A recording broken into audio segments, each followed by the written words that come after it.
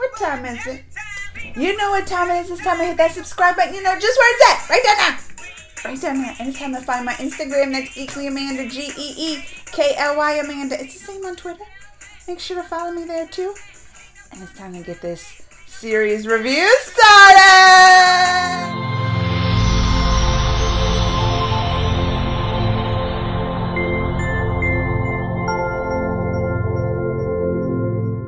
We are wrapping up season 4, Mahabharat, and we're going to talk about the last, episode 9 through 18, because so much stuff has happened. So much stuff, and I can't wait to talk about it. First, I mean, our little guys, our Pandavas and the Curries, the Kauravas, they done grown up. They done grown up, and they looking good. I shouldn't even say that, because, you know, even the mean one, the mean prince, I like to call him, the mean one. I hate that. I look and I'm like, oh, he's good looking. I don't like that. I don't like that. I'm like, why did they have to make him good looking? Why couldn't they make him bad looking? Because I want to be, every time I look at him, I want to be angry at him. But I'm not, because sometimes I'm like, oh, he's good looking. Even though I know deep down inside he ain't no good. It starts. He's always up to some schemes and tricks. He's just like his uncle. Just like his uncle Shakuni. He already, because he befriended Drona's, you know, son with the crystal in the head and everything. And he already turned him against everybody. Gonna do their dirty work and have him cheat on this little contest thing I have to see, like, who's the best prince that came out of the training, right? Who's the one most worthy of the crown and all that. So they're gonna have this little contest. They're fighting, and of course, like, they're gonna have rules because Bhishma made sure that he's like, you can't make anybody bleed, right? But still, why didn't you make the rule you can't have everybody cheat? Because that one with the crystal, he was cheating from the beginning. First, boom, he got the mean prince, his arrow hit the thing, so he's the first up. Then, boom, he's gonna hit Pandava. All right, first one was one of the little twins. He loses against them. But let me tell you, they got some good entries for that, don't they? When they come in, like, one of them came in, who came in on the elephant? They making their entrance into the stadium, all of them. But first, the mean king, or the mean prince, he won against the one twin. Then he won against another. Then comes, and that's the thing. They keep hitting the arrows. That son, and Drona said, fine, I won't say anything. Remember that? The son was like to Drona, don't say nothing. Just let it be. And he's like, fine, I won't say nothing. Even though I know you're cheating. I was like, that ain't fair. So who comes up next? It's the oldest Pandava, right? The oldest one. He's too nice. Maybe that's for a good leader to be too nice. But he's too nice. And of course, that mean prince is going to use it against him. And he really just kind of gave up on that little fight, didn't he? I was like, he is too nice. Next up is Beam. I was like, oh, Beam is going to do him in. Beam got a grudge. He done kill Beam. Beam came back. And Beam is going to do him in. And he does. Beam starts just pummeling him. He's beaming them. That's what I should call stuff when they beating somebody up. I was like, he's beaming them. But he went a little too far, and he done broke his own rule that Bhishma made the mean prince bleed. So I was like, oh, here we go. He broke the rule. Beam could have won that fight. He could have won that fight easily. And then who comes in? Bum, bum, bum, Arjun! You know that's my favorite still. You know Arjun's my favorite still.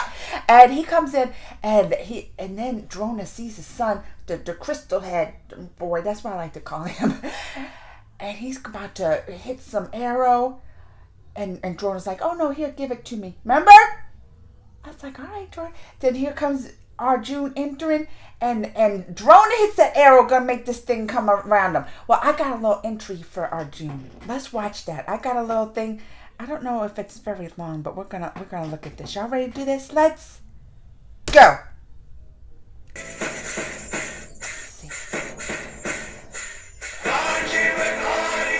It's good. Oh, Arjun, look at him.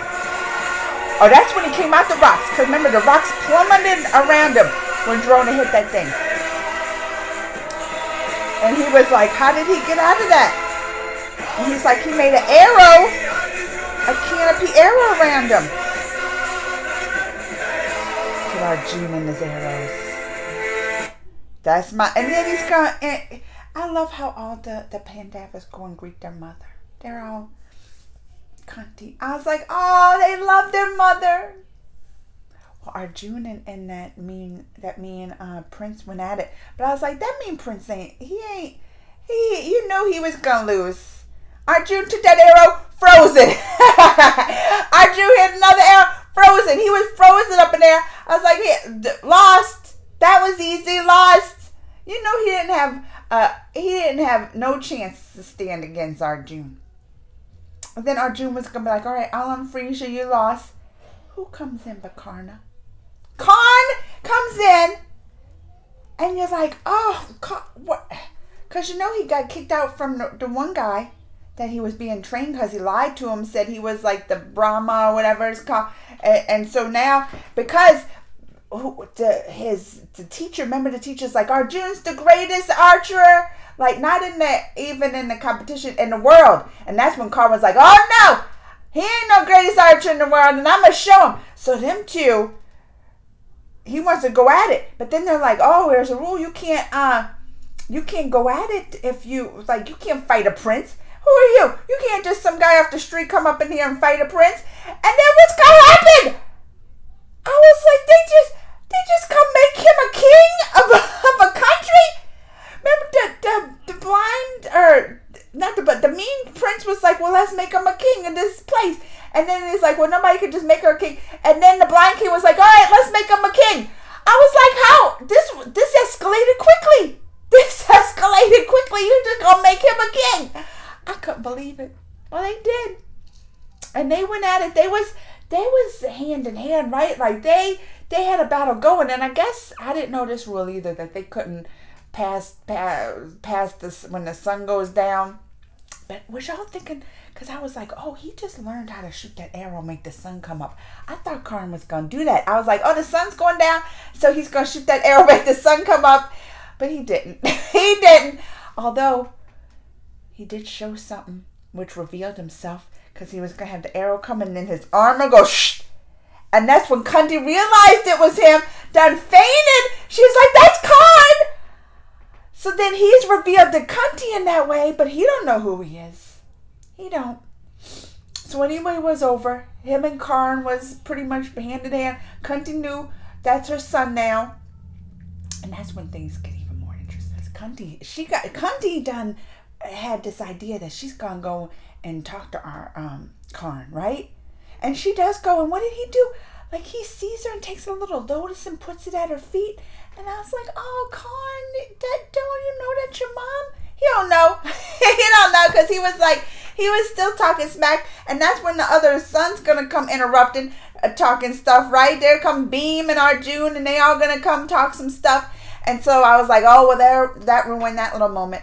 But then they went to that celebration, and that's where things got interesting. Because first at that celebration, it was revealed, because they have the 101 sister. That's what I call her. The 101 sister, because they had the 100 brothers, and then they added the one for the sister, so the 101 sister. And she brought a friend. Her friend was Krishna's sister. I was like, oh my God. I started freaking out. I was like, that's Krishna's sister. That means Krishna. Are we gonna see Krishna soon? I was freaking out, even though I know we've seen Krishna do it. They bring him in doing his little wise words for us, like playing a little flutey flute. I love my Krishna.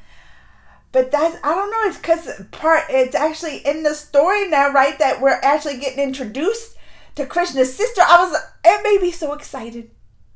But then I started getting a little upset. I was like, she's kind of looking at Arjun, giving him a little smile here and there, it seemed to me like she was a little flirt with him. And I was like, I know you're Krishna's sister, but you better stay away from Arjun.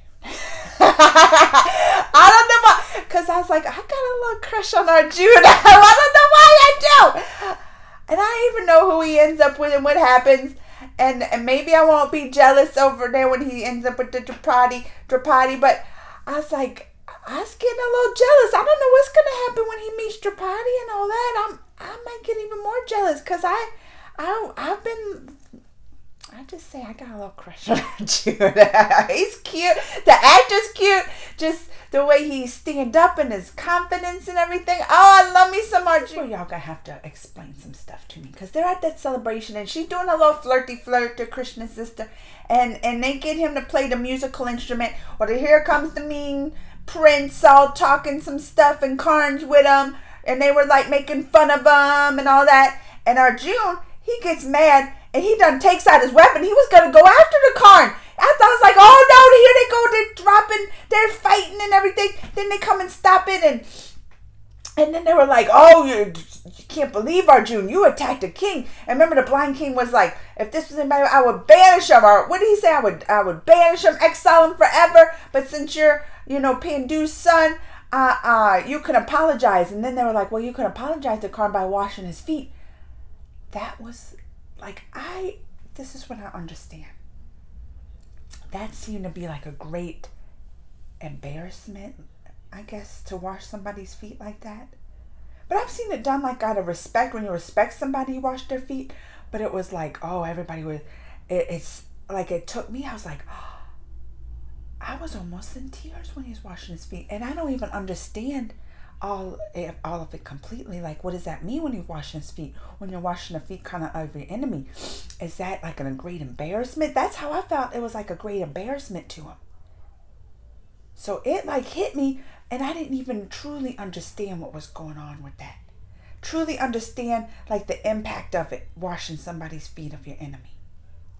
But I guess just the way they filmed it and the music they played with it and everything, I felt just the emotional toll of it all. That's what I'm saying. I felt it. I was like, oh, this is deep. This is this is a great embarrassment. And I was overtaken. I had tears, and I was like, I don't even know I'm crying fully. Why is this such a great embarrassment to wash somebody's feet?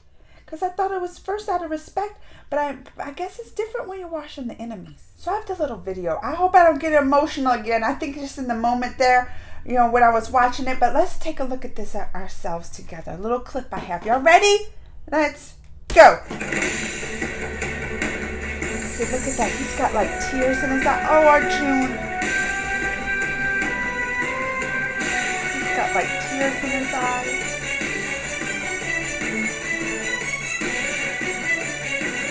Oh, and then that's what Kunti was crying. Oh, that took... And he apologizes to him too.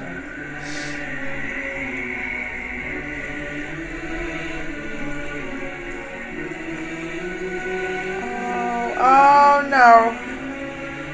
Oh no. That Shikanti.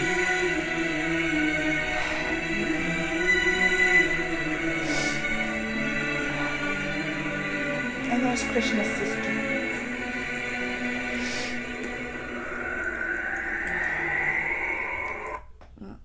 It had me tearing up. Even those seconds, I was tearing up again. Especially when you see Kunti like tearing up and everything.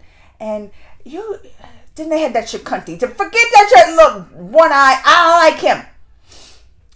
But I don't even, you couldn't even tell there. Like, I don't even not like Karn. Because at this point, you're kind of like, Karn's kind of on that side of the mean prince and everything. But you can even see in his face, like, he felt uncomfortable. I don't even think he wanted that. I don't even think he did. He was just like, all right, we'll have to do this. I'm the king. I'm a new king. I can't be like showing right away any kind of, misstep. So he went along with it. But I felt in his face that he didn't feel it was right. I felt that he didn't. And then what it kind of ended up, because what happened? The celebration was over. And then, remember, then the blind king was like, well, the celebration, I was going to make an announcement. I'll just make it tomorrow. And then Arjun, he went to his mom first. And you're like, oh, she's apologizing. He's like, I'm the one that has apologized. I'm sorry for disrespecting, like pulling out his weapon. Like, that's all he was thinking. Even though he went through this great embarrassment and even went to Bishnu and apologized, even though he went through this great embarrassment, all he cared about was like what he done wrong in that situation and disrespecting him and looking bad, to his mother and to Bhishma. And I was like, oh, that's what made me love Arjun even more. He's such a stand-up character, and they did that to him. Why they did that to my Arjun, I don't know. Then the next day, here it comes. They're going to make that big announcement. And you think, right, that the Blind King's going to announce his mean old prince son was going to be his heir. And that's how it went. And then Bhishma said, well, can I speak? I wish I had the clip. I couldn't find the clip of the Bhishma, doing his speech. But again, I was like, why are they making this season so emotional for me? Because Bhishma started crying, making that speech, talking about the love for his brother and just what his brother would do everything and make the right decision for your country and all this stuff. And Bhishma's crying.